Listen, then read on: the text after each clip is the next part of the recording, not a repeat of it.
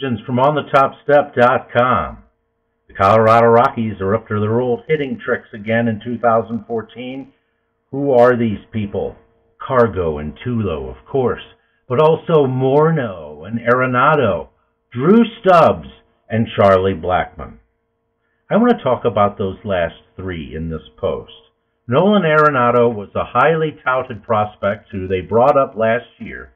He's been very good with the glove the whole time. He did not hit as well as they would have liked in 2013.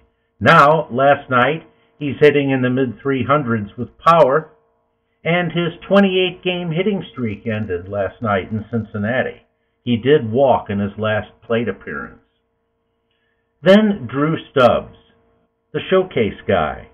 A lot of power, a lot of speed. He had some okay years in Cincinnati, but he was never able to get on base at a good clip, and he strikes out a tremendous amount. Now, there's great power for a center fielder, but he's never put it together to the satisfaction of the people who employed him.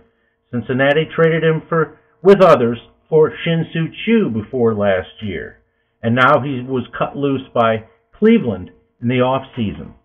He is doing well now. I think it's a chimera. I don't think it's real. We will see. The guy I do believe is for real is Charlie Blackmon. I'm not saying he's going to be Mike Trout this year, win the MVP, or be the best player in the league. But there is a medium between what he has been, what he can be, and what he is right now.